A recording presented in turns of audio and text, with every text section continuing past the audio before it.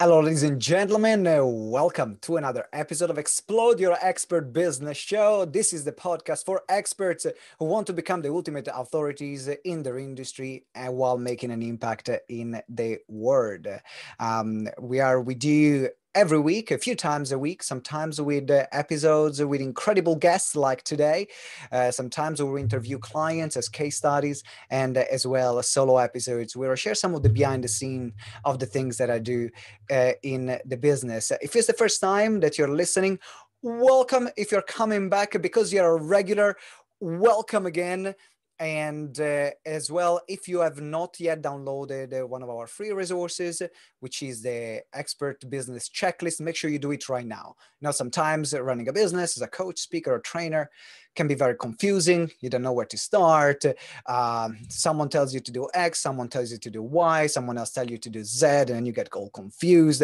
And I just want to bring you some clarity because depending on where you are in your business, there are different things you should be focusing on. And in the resource that we give you, there is a full assessment where you can say where you are at and what you should be focusing on based on the business that you run and your level of expertise. So make sure you click the link in the show notes and download it right now, which is the Expert Business Checklist. Also, if you haven't subscribed yet to the show, make sure you subscribe straight away and let us know if you like the show at the end with a review. Having said that, it's time to introduce our guest today, which I can say is someone, if we put each other side by side, we actually look pretty similar. And I think he has some Italian origin somewhere, somehow. Anthony Stears is better known as the telephone assassin. He's on a mission to give people to get businesses talking again and stopping people from hiding behind emails. So that's his thing. Welcome, Anthony, to the show. Good to see you here. Thank you very much, Simone. Lovely to be here. My curly-haired brother from another mother.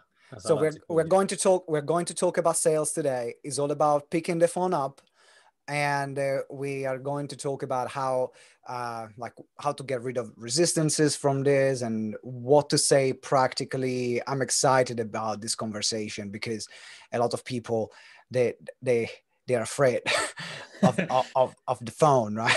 Yeah, this phone phobia thing. Well, I think that there's so many ways, so many other platforms and ways that you can hide from making a phone call. So emails, websites, funnels is another one that we've talked about before. People seem to find it easier to send a message. It is a way of hiding. So we're going to talk about that because at the end of the day, you will get clients when you get a conversation. Absolutely. And what I typically say is with an email and lots of other digital messages that you send, that gets it off your desk. It usually doesn't complete the task. It requires a conversation to find out what actions are going to happen to be able to move forwards. So that's why it's crucial. I love that. Yeah? I love that. And at the moment, everybody's locked down. And although we have the beauty that is Zoom that has saved us, people are craving conversation and appreciating a phone call. You don't even need to be smart from the waist up to answer the phone, do you? So before we talk about sales, let's talk about something important. What products do you use for your curly hair? Let's get started with let's get straight to the crux. Let's get straight to the crux. I normally at the end of my speeches when I do a Q&A, I say I will answer the most common questions now, and that is 38 and no. It's how old are you and is that a perm? It does naturally do this, but I do use a product called Curated Oleo Curl, which is the fantastic product for anybody who is blessed or cursed with this curly kind of barnet. So we actually use a different one. Oh, so what are you using, Simone? Because you look quite smart, and particularly when we have this kind of hairdo, wearing a suit, it's a risky combination, right? It is. And I am blessed that actually my wife is Caribbean and I use Caribbean black hair products for my curly hair. And it's a brand called Cantu. Yeah, which I never heard before because it's typical for a black hair care. Yeah. But in the black community is very well known. Yeah. And I've started it because we have it in the bathroom, and my hair responded incredibly well to it. I was going to say, you are rocking it. Maybe I need to give it a go. I've had two people now refer to it as COVID curls. They're thinking, oh, do you just massively need a haircut? And it's like, well, it does look kind of like this normally, but yes, I do. Thank you. So we're going to put actually the hair product in the resources in the show notes, just in case we have some more curly hair listeners right now. Absolutely. No matter their ethnicity or their background. Doesn't matter where you've got, if you've got curls, we love you. Exactly. If you don't, we still love you. We still love, okay. I was expecting you to say, no, we don't. It's like, get off the podcast right now. We love everybody. All right, so let's talk about sales. How did you get involved into having this morbid relationship with the phone? Well, I think it all started with my first job, because when I left school, I knew I was going to go into sales because I wasn't very clever, but I like to talk a lot. And I decided that I wanted to sell the most expensive thing ever so I could earn the biggest commission. So don't hold it against me, but I was an estate agent. I was selling houses when I sort of left school. And I did it for about 4.5 years. And I really worked my way up. I was one of the youngest valuers in our area. It was great. But one of the things that happened on one of the appointments where I was valuing a property, and bear in mind, I worked in the Bracknell office, which isn't the most expensive of areas, but we actually border onto Ascot, which most people will have heard of, is rather nice to live in and very expensive housing. And I remember I'd finished an appointment with an elderly couple, and as I was leaving, I'd done what I would normally do, and I'd got on quite well with them, but I did what usually happened. I gave them one of the lowest prices because I was being honest, and I gave them one of the highest fees because we were the best. We owned Rightmove at the time. And as I left, the wife was quite pleasant, and they both sort of saw me to the door, and she said, "Oh, lovely to meet you." And he just went, "Oh yes, nice to meet you." And then just as he was about to close the door, he said, "What does that kid know?" And he shut the door. And I remember as I drove up onto their drive, the owner of the competing estate agent was driving off, because it was like a in and out drive in his Jaguar. Okay. They'd sent out the owner, and they've got me, and I like to think I look quite youthful. And I basically went back to the office, and my manager went, "So when's it coming on?" And I said, "It's not." And she said, "What do you mean?"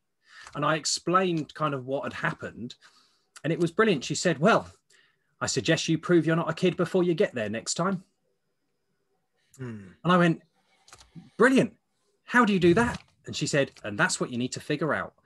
And what I did figure out was that if anybody had ever booked an appointment for me, if so that the first time I met them wasn't at their house, what I'd actually do is I would always try and phone people and have a telephone conversation before I did a face-to-face.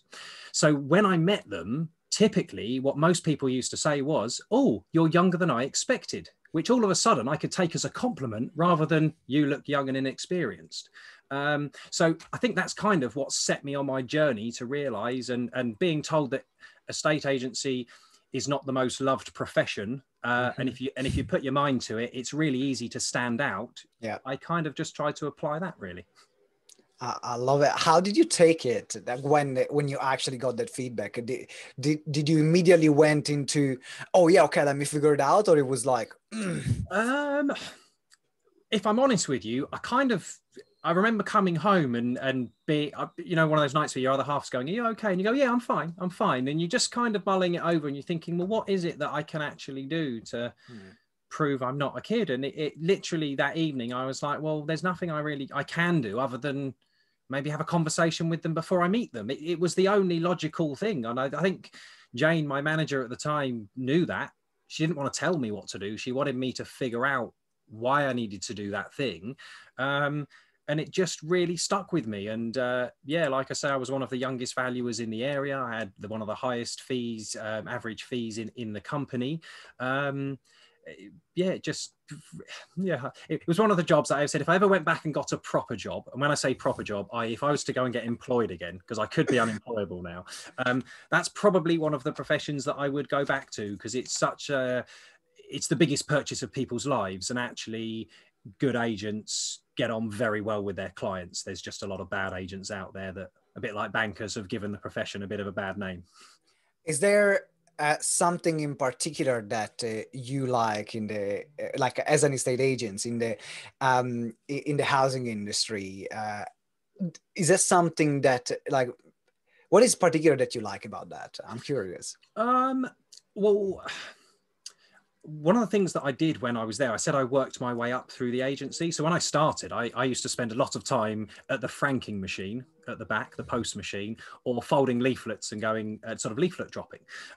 As I'd worked my way up, I ended up taking over the sales progression. So looking after the sale. Once the deal's been agreed, you've actually got to get surveys done, searches done, all the fixtures and fittings forms. You need to make sure you've got to try and orchestrate all of this stuff because deals fall through and nobody gets paid unless it exchanges contracts and then completes.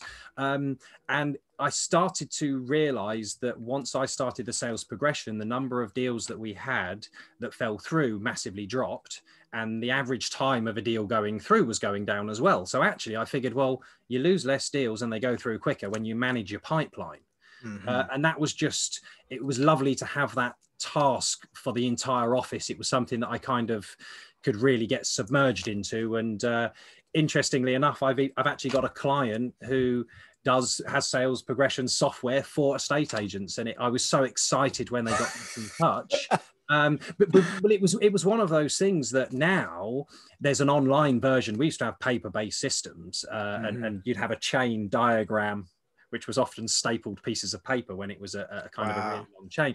But now with the use of technology, a bit like you can use when I help people on the telephone, there's so much information at a few clicks, and actually information is ammunition. The more information you know about people, the easier it is to build rapport, how to influence them. It sounds kind of manipulative, but it's true, it's like meeting your in-laws. Okay, when you meet your in-laws for the first time, you want them to love you, and you've heard little snippets about the family, but you're on your best behavior. You're pulling out some of your best stories, right? And it's just, I always say when we're allowed to go to the pub, okay, the way that you would speak and talk to people if you're at the pub with a group of friends would be very different from if you're at the pub taking your nan out for dinner. Okay, right? Your language may be more colourful over here. It might be more focused on family-related stuff and checking she's okay, and more attentive on this side. So we are kind of chameleons when we interact with people, and it's not because we're being insincere. It's usually because we're trying to mirror what we think somebody else expects from us as well. And is that the same thing that happens on the phone when you're talking to different people? Absolutely, yeah. I can go from talking to when people are recruiting and they kind of go, oh, if we're going to recruit, what would you say is a good skill to look for when you're recruiting somebody to be on the telephone? And I usually say somebody who's well spoken. Okay, well spoken. It does tend to help you on the phone. But what I mean really by well spoken actually isn't sounding posh. It's being polite, having kind of really good manners and etiquette. And I know people who are real South Londoners. I've guys up in the city who I've worked with. There's one guy in their office and he talks like an absolute geezer. He sounds like he's down the market, mate. It's all apple and pears, all right? He calls himself the Big M, right? And he just phones, but it works for him. His clients like it, right? And then there's other people in there that when I talk, I'll probably reveal this shortly, I talk about getting permission to speak. And I've got quite a set way that I do that. But I've got people who I've trained who kind of have their own version of it. And that quite often is what I end up doing with people, is I give them the confidence to feel like they're not being salesy and they're not coming across like they're pitching or they're a cold caller. Okay. You give them a little bit of structure to follow so that the conversation can go off on a tangent, but you at least come back to the purpose of what you're trying to get from the phone call. And you chunk down your sales process. It's very rare that most of us have that one-off interaction with a client where you meet them, you build rapport, they agree to buy from you straight away, you get it booked straight in the diary. It just doesn't all happen in one conversation. And sometimes you kind of need to pace yourself. And I think that's where a lot of people go a bit wrong, is they're too busy rushing to a close. Yeah. So my philosophy is I get booked a lot as a sales trainer or sales speaker, and I always say, well, I don't teach people how to sell. I just show them how to help their customers to buy. It's very customer service focused, and some people think that that's just a play on words, and it genuinely isn't. Okay, if somebody is not interested, okay, sales will always be a numbers game, but it is not about overcoming objections or convincing people to buy. It's more about, in my mind, it's about capitalizing on the conversations people are ready to have. I love what you said. And in a moment I want to understand your process when you're on the phone. I'm really curious to dive deeper into that. But I had a conversation yesterday because like from the moment we are recording this episode is yesterday. And I went on the phone to cancel the contract with the EE, because with the EE, you cannot cancel the contract online. Okay. You must call them to cancel the contract. Yep. Of course, they will do everything in their books. Absolutely. They should probably have 3 or 4 mechanisms to try and funnel you off. Oh my God. Like I ended up almost like shouting to the guy, like, can I just cancel my bloody contract? Yep. Because it was like, so you want to cancel this contract? How much are you paying with this other one? What are you doing with here? How much are you paying for your broadband? It's been a long day. I just want to cancel my freaking contract. Yeah.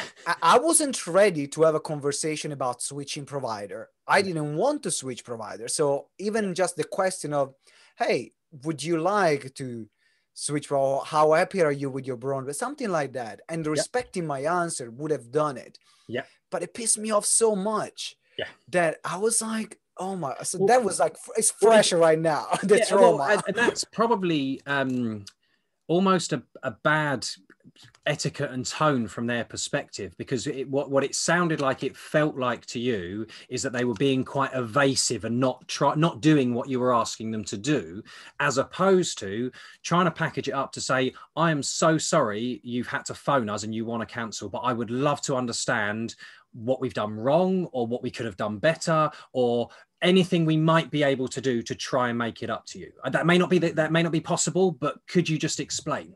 Yeah, it would have just framing that way. It would have made a difference, which is the importance of relationship and words. Yeah. So let's talk a bit more about your sales process. When you train, actually, now let's look at, like, from your perspective. Let's say there are a lot of speakers that want to get booked as a speaker or to win training. And I know you practice what you preach, which you have a lot of great relationship on. So let's see if someone is a coach, a speaker, or a trainer, how can they use their phone or phone calls to get booked, and how would that conversation look like? Okay. So I describe prospecting, particularly when you're using a phone call, is I always say it needs to feel like you're dropping off a pizza menu. Okay. So what I mean by that is most of us in the UK are used to getting takeaway menus put through our letterbox. From all the local pizza companies, takeaways. I know that we have Deliveroo and it's probably slowing down now, but it's something that we're all kind of used to. And the story, which I'll give you the short version that I give on stage, is that I can recall going out to my car back when we were allowed to go places.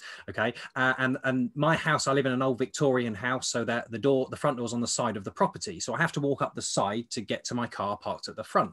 And on 2 occasions, as I was coming out the door, the Domino's guy who had a menu in his hand kind of came round the corner at exactly the right time as I was coming out.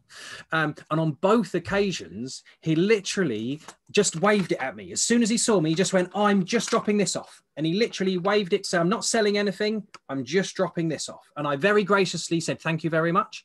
And I'll be honest with you, I even recognize him because he's the delivery driver. Okay, I don't eat that much pizza, I'll be honest with you. Okay, but we even had that little nod of morning, thank you. I took that. And we both then walked away. I walked back to my house because next to my door is just past it is where the recycling bin is. And it went straight in the recycling, but I took it graciously. Okay. And the point I want to make is we've all, or most of us have had these pizza menus put through our letterbox, but I bet none of you have had that person dropping off the menus knock on your door and try and take an order. Could you imagine that? If you you open the door and they go, oh, hi there. Can I take your order? Right? That would just be cheeky. And like most people, when I say this, they have that same reaction to you where they almost laugh as if to go, oh my God, that would be so cheeky. But there are people, and particularly with some of the boiler room type businesses I've worked with in the city, where they laugh and have that same reaction. And then I say, now let's listen to some of your call recordings, because that door being slammed in their face is the equivalent of you getting the phone slammed down on you in that same space of time. So let's try. And once you start to highlight that your job is to create awareness, not convince people or badger them into buying. And so my strategy is, you're going to go and drop off a pizza menu, which is to share a case study, okay, that hopefully they can relate to. So I always say the best way to perfect your pitch, no matter what you do, if you're a lawyer or a landscaper, it makes no difference at all. The best way to perfect your pitch is to share a success story people can relate to, okay? Let a happy client speak for you. Okay. So what I typically do when I start working with clients, so if you want some how-tos or the practical element to this. Yeah, is that I'm thinking like, how do you apply? Because I understand the use of case studies after you have the initial conversation. Yeah. But you're talking about using the case study actually during the initial conversation. Yes. Yeah. So the pizza menu drop off isn't as you would think it, i.e. me saying, hi there, here's a list of my services and prices. Okay. I don't mean, that's not what I mean by dropping off the pizza menu. It's a awareness drop off of a pizza menu is kind of what I mean. What I'd like you, so for example, if I do coaching with all sorts of business owners, but I do work with some speakers. Simone, if I wanted to approach you and try and sell you my services, what I would probably do is I would typically go for low hanging fruit. So hopefully we'd have a mutual connection, or you might know who I am, or right.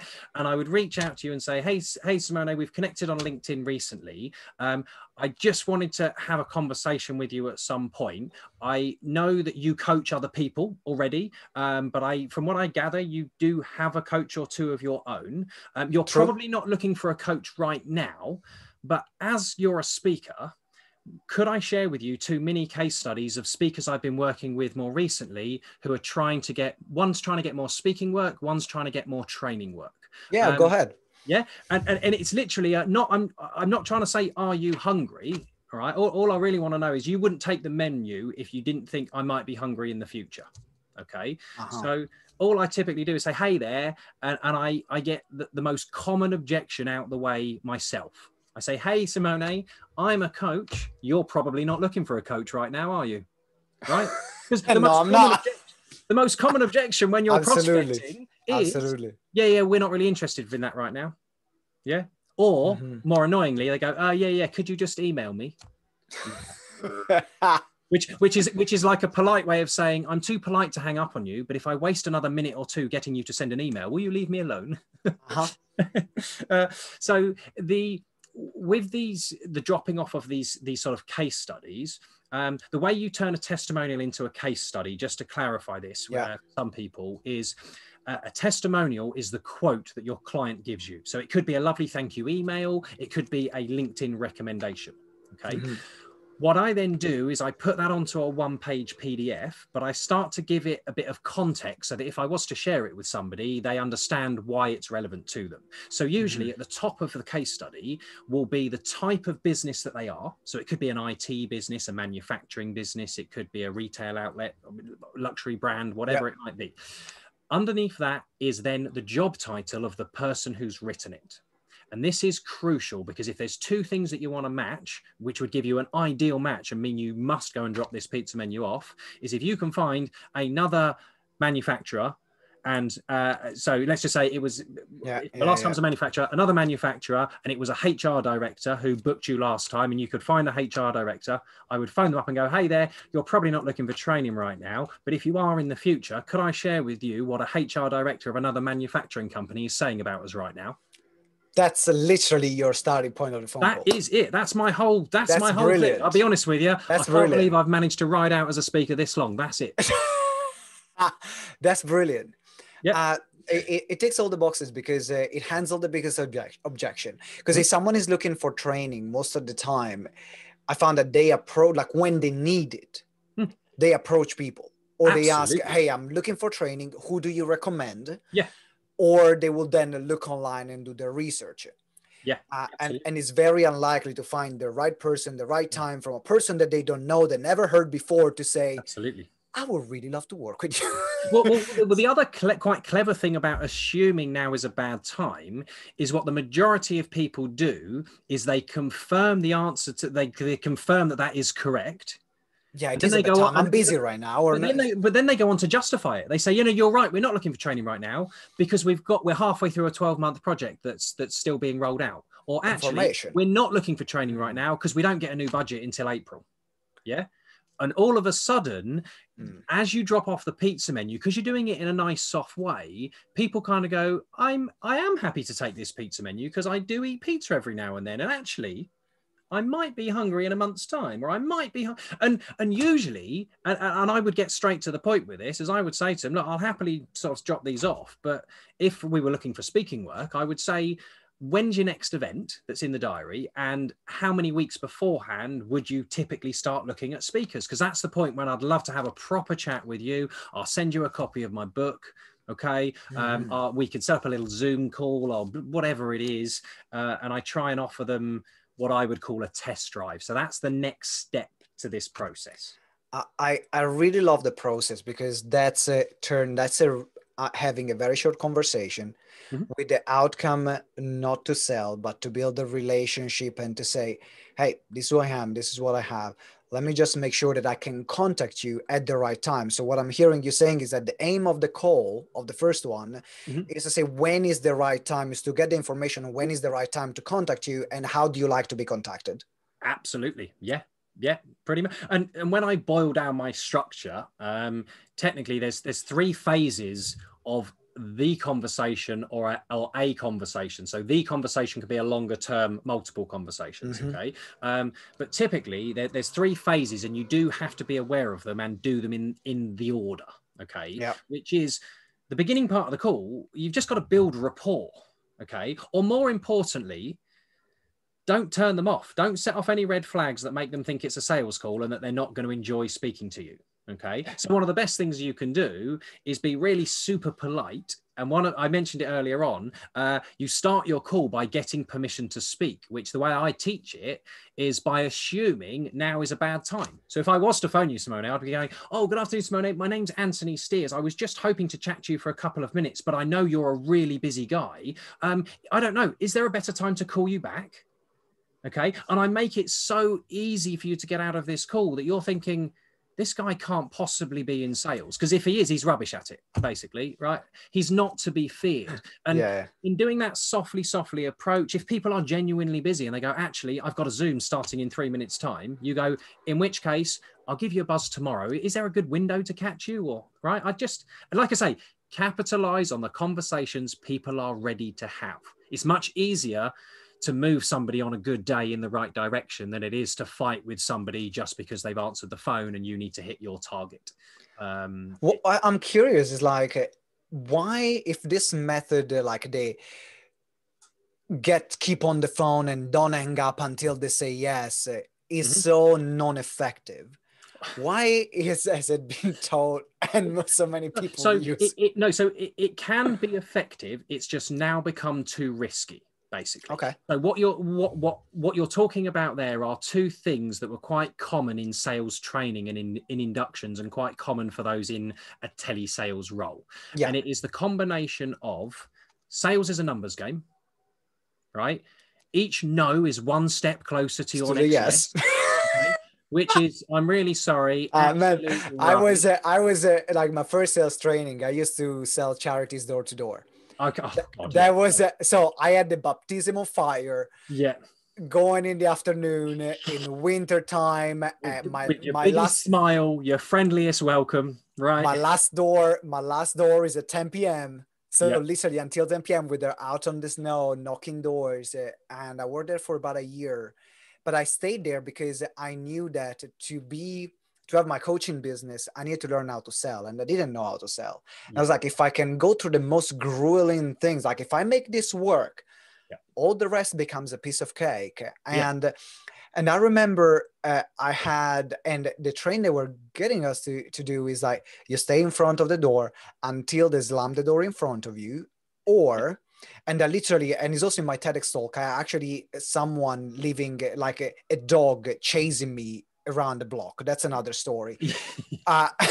Wasn't a good moment. It was a big dog, and I'm afraid of dogs. So, but the and Good the job, other you're part. fit as a fiddle, my friend. Oh wow, my God! And the other part was like it is a number game, so you have to knock your 250 doors during your shift, and you do them.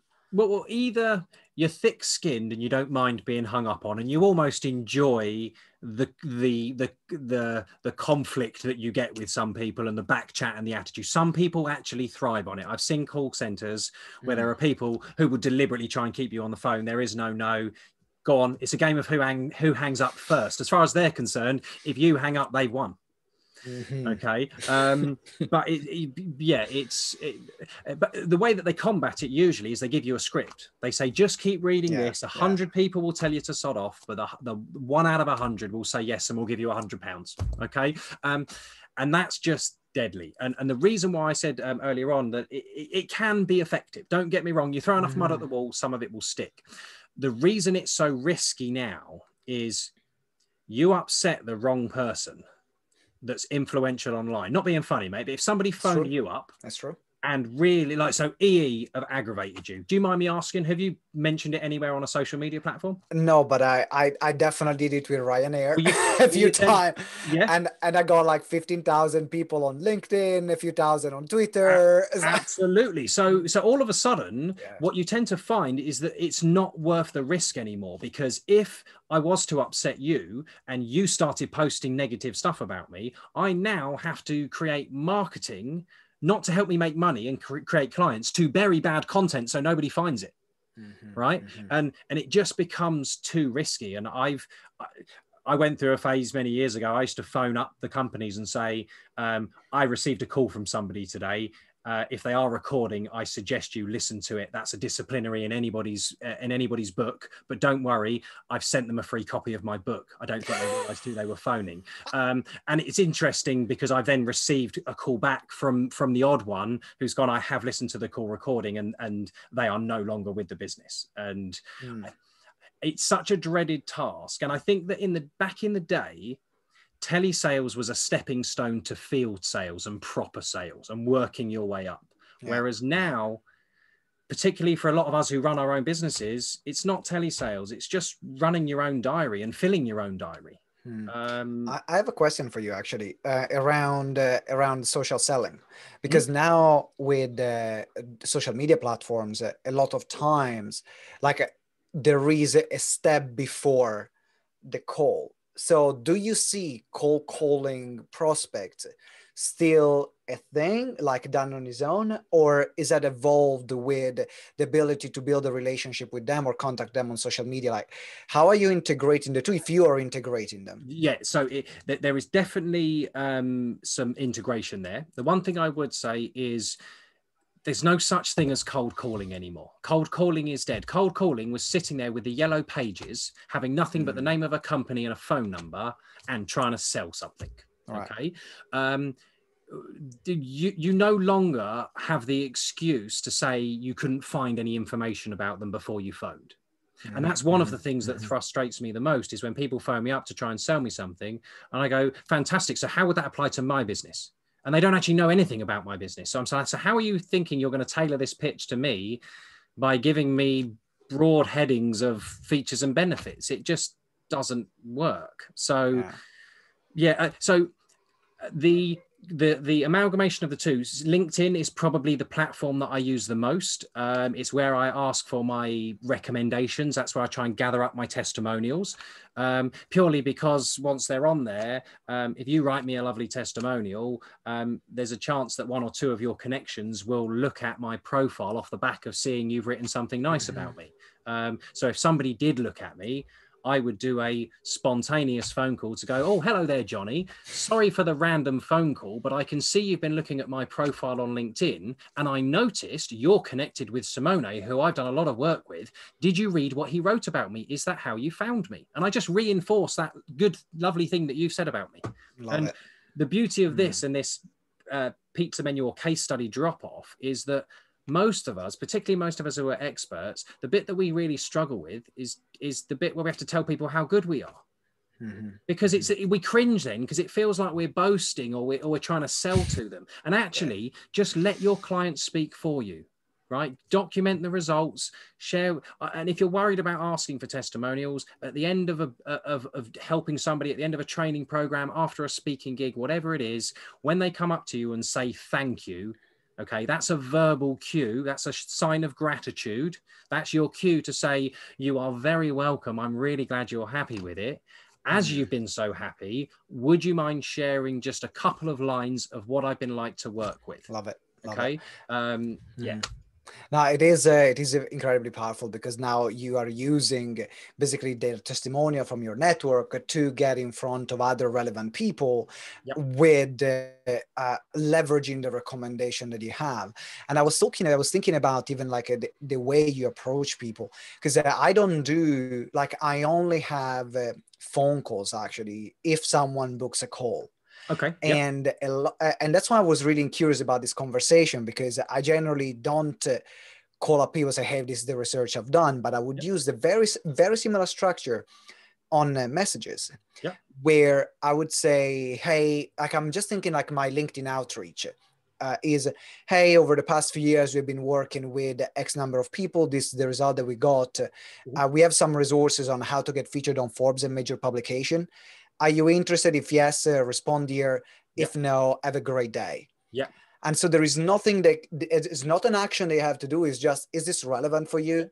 If not, it's a bit like that blend with LinkedIn, because some people say, should I send somebody an invitation before I phone them? So technically, yes, you can, but I usually phone people up to ask if I can send an invite, because it's so polite that nobody ever says no, and they accept your invite, and they accept your invite very quickly. What you've actually identified is what we've done there really is highlight the fact that you are so good at your job and that you have these funnels that you work, because the crux of it is you only make outbound phone calls when you haven't got enough inbound inquiries to deal with or existing clients. Okay. So yeah, no, it's like, it is even when I didn't have enough, I used to do my outbound via messaging, and I'm looking at even the structure of the messages and the nature of the conversation. They're very similar to the one that they have in person, but definitely when you hear their voice, like the connection that you create with someone on a call is like having an hour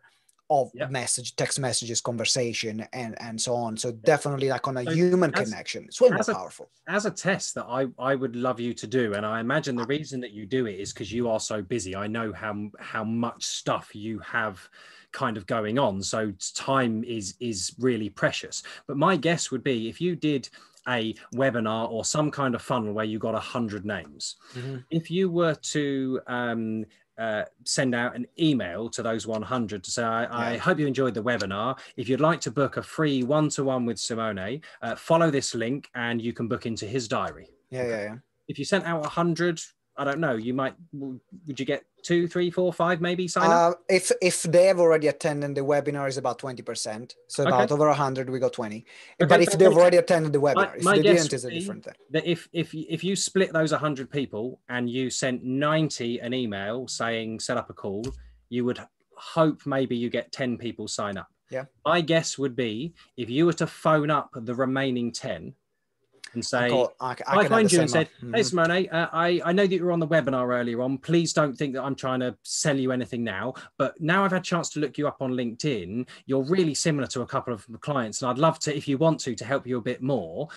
If you're interested, and I don't offer this to everybody, I'm more than happy to do a one-to-one 20-minute coaching session.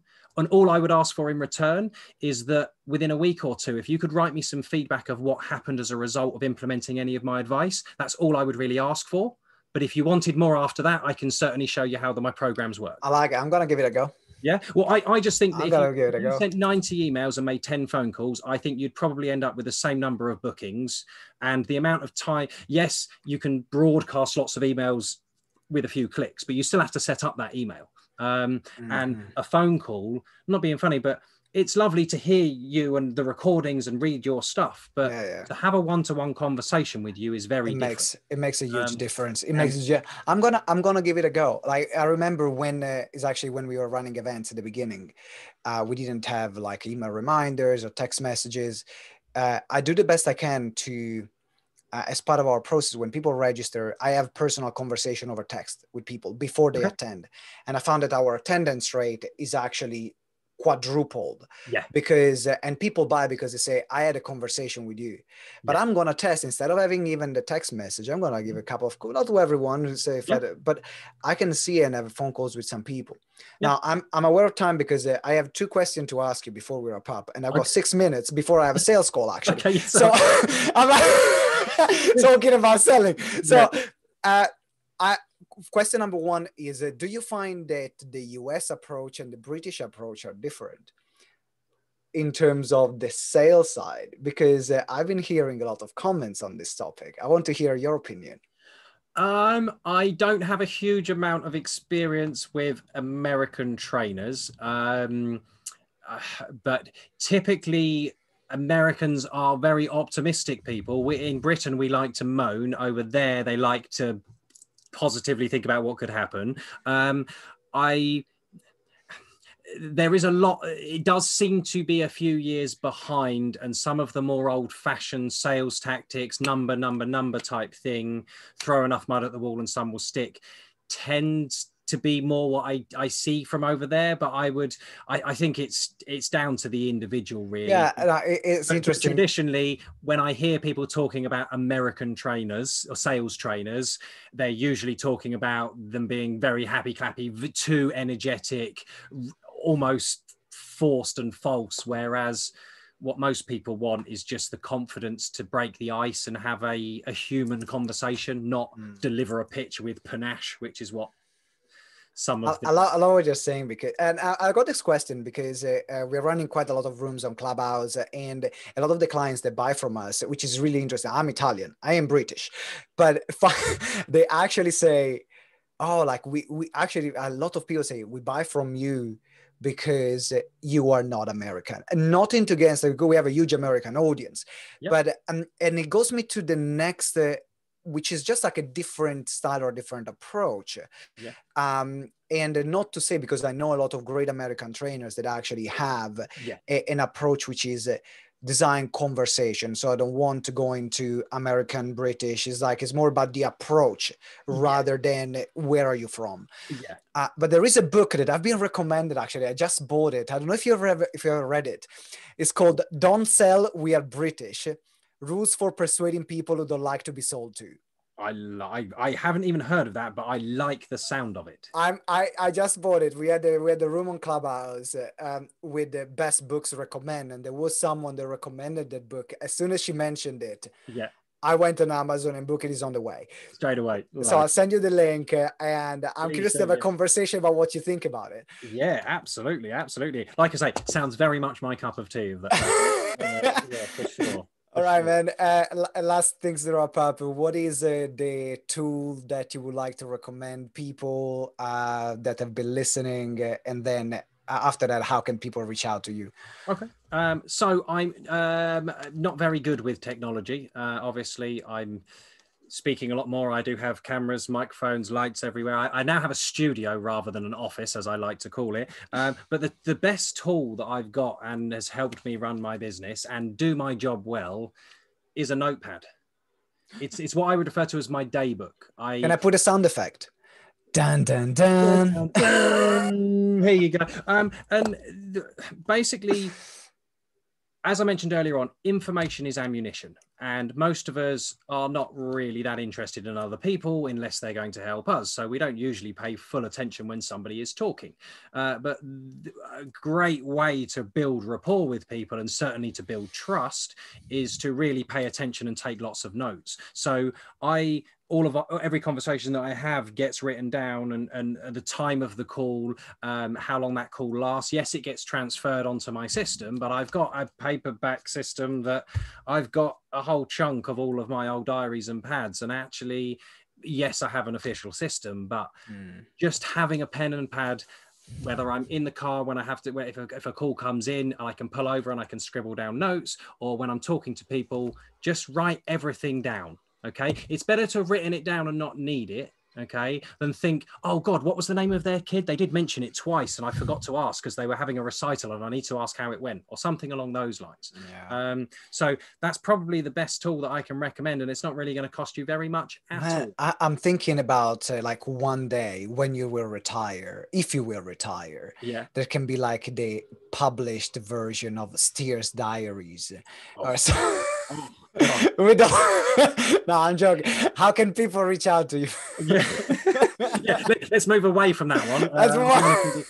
My writing is designed to hide spelling mistakes. It's more a code. My wife says you write in code. So for people that want to contact me, you can just Google the Telephone Assassin.